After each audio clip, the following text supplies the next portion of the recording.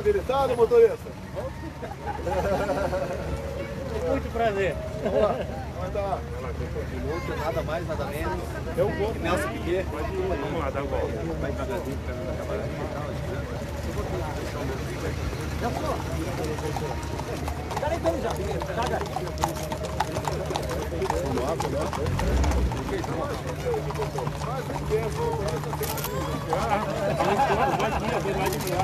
Fica aí. Dandan. Dandanzinho. Ei, Dandan, vem pra cá, vem pra cá. Tá esquerda aqui, ó. Vem pra cá, Dandan.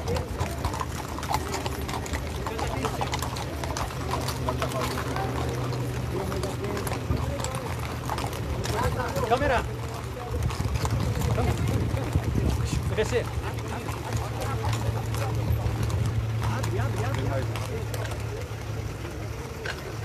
João.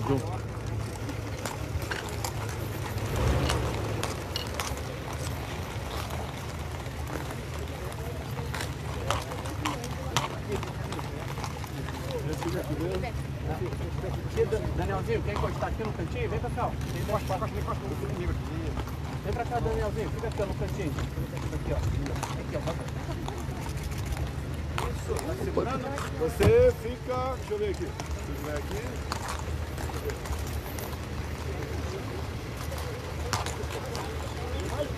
Ó, Samuca. Vai, Samuca. Vai lá, Samuca.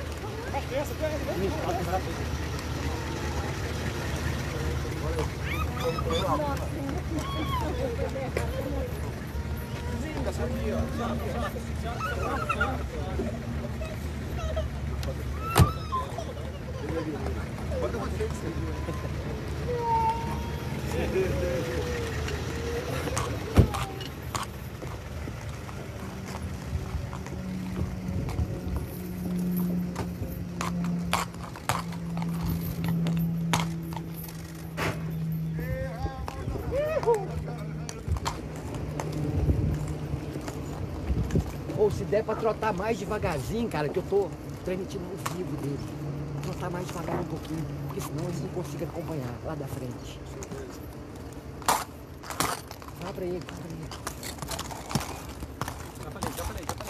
Se der pra trotar mais devagarzinho, que eu tô transmitindo ao vivo dele. Quando for trotar, mais um pouco, só segurar aqui. Obrigado.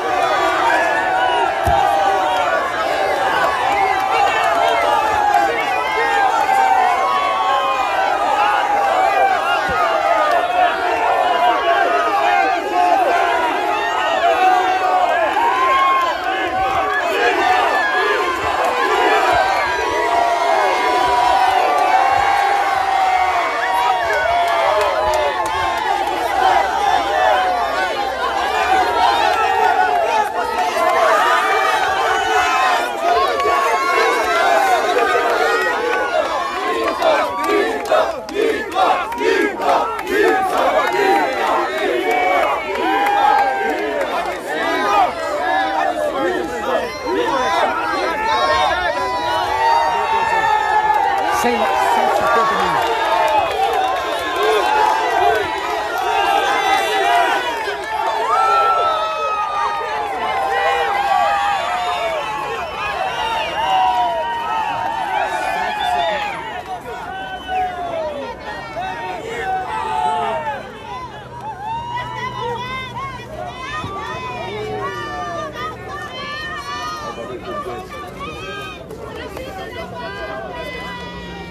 E aí, cara? Vamos, cara. Bora, pô. Bora. Bora. Presidente. Tá autorizado, presidente! Tá autorizado! Selva! Selva!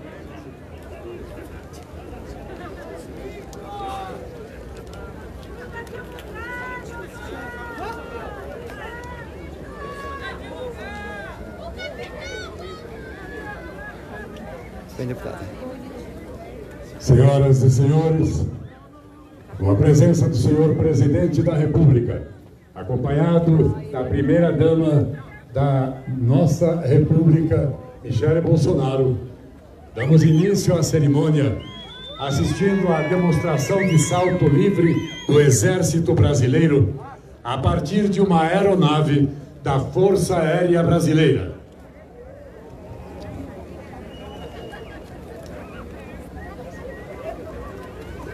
Senhoras e senhores, voltando nossas vistas para o céu, no sentido do Palácio de Alvorada, podemos observar uma aeronave C-105 Amazonas, da Força Aérea Brasileira.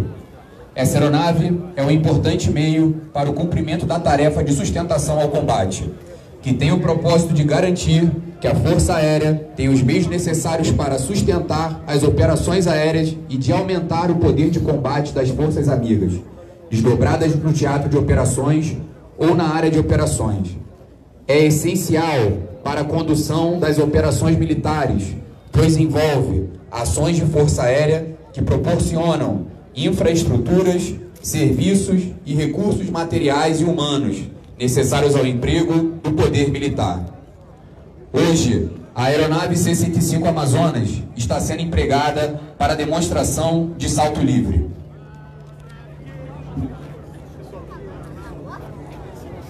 Nessa primeira passagem, a equipe de salto livre da Brigada de Infantaria Paraquedista, Os Cometas, realiza uma demonstração com 7 militares. Esta equipe foi criada em 25 de setembro de 1970 e atualmente é composta por 22 militares, oriundos das diversas unidades da Brigada de Infantaria Paraquedista.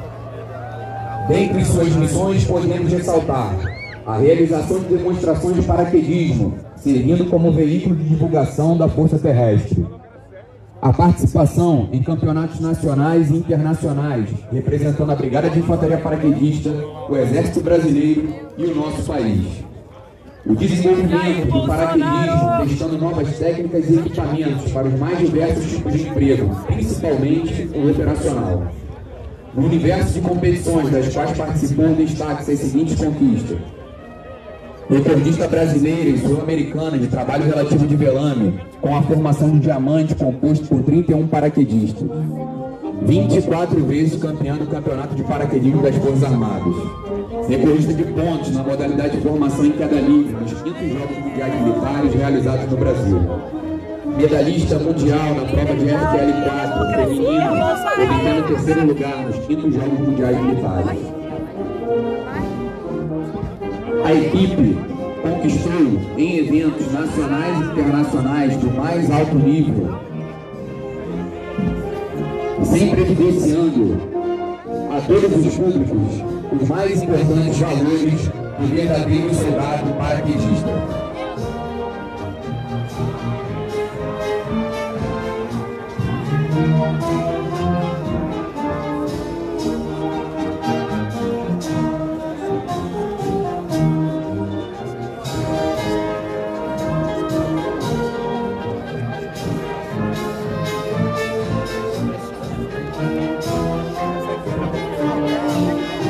Participam desta demonstração os seguintes militares: o capitão Arthur Neves, do Centro de Instrução Paraquedista General Penha Brasil e o primeiro-tenente Alci, do Comando da Brigada de Infantaria Paraquedista, realizando um trabalho relativo de velame, que consiste em voo realizando manobras intencionais entre 2 ou mais velames abertos em proximidade ou em contato físico durante a navegação.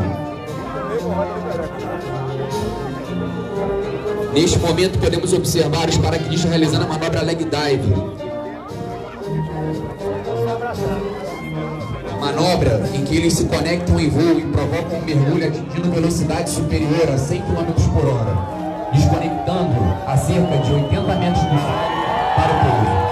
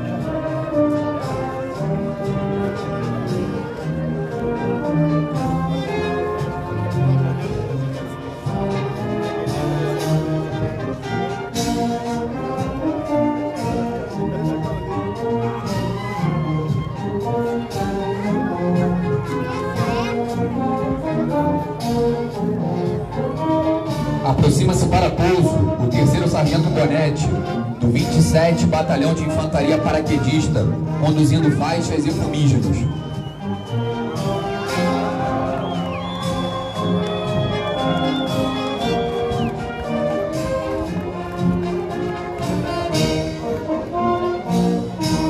O 2º Sargento Paz, do 27 Batalhão de Infantaria Paraquedista, conduzindo a bandeira dos cometas.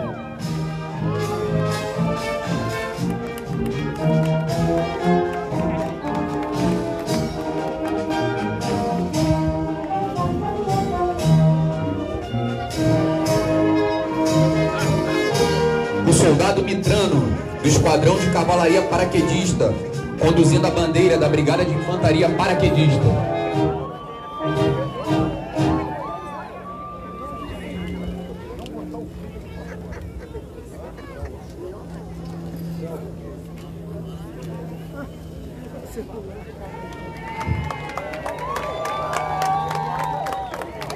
O 2º Sargento Neto, do Centro de Instrução Paraquedista General Penha Brasil, conduzindo a bandeira do Exército Brasileiro.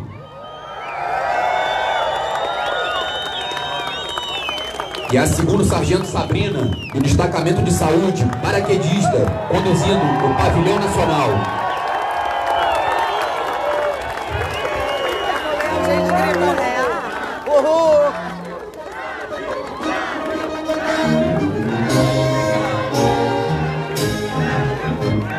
Assistiremos agora uma demonstração de salto livre operacional conduzida por militares especializados no Comando de Operações Especiais. O salto livre operacional é uma técnica de infiltração aérea que emprega o salto livre para inserir tropa especializada em áreas de difícil acesso. O salto poderá ser realizado utilizando a técnica de queda livre ou a infiltração com o velame aberto, após comandar o paraquedas a uma determinada altitude. Além do equipamento utilizado, paraquedas militar, armamento e mochila, o salto livre operacional se caracteriza pela finalidade tática e pela maneira como é executado, procurando ao máximo a preservação do sigilo.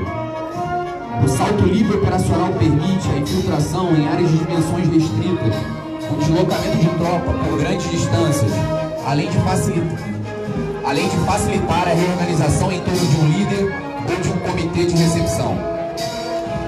Preferencialmente, o salto livre operacional deve ser realizado durante a noite ou sob condições de visibilidade reduzida, a fim de minimizar a possibilidade de observação pelo oponente. Caso necessário, os paraquedas especiais, após serem abertos, permitem que os militares executem um grande deslocamento cobrindo uma distância de mais de 30 km. O salto livre pode também ser executado sobre a água, em rios, lagos ou no mar. O presente lançamento foi executado pelo mestre de salto livre a uma altitude de 8.000 pés, cerca de 2,5 km de altura. A realização desta atividade exige dos participantes um elevado grau de coragem, perícia, arrojo e técnica para abandonar uma aeronave militar em voo, realizando a queda livre e, após isso, comandar a abertura de seu paraquedas, realizando a navegação até um local de pouso. Essa técnica permite a infiltração em qualquer tipo de ambiente operacional. Santa Holanda, meu amigo, Santa Catarina. Abraço, tamo junto. Teresina, Piauí. Brasil, Brasil. Brasil. Brasil. Brasil. Brasil, Brasil.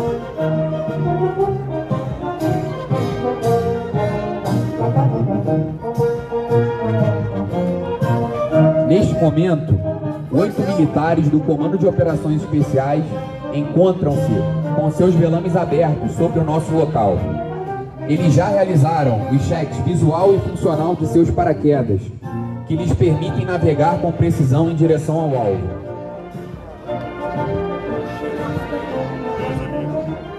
O líder da equipe é o primeiro militar a abandonar a aeronave e o responsável por conduzir a navegação do tipo.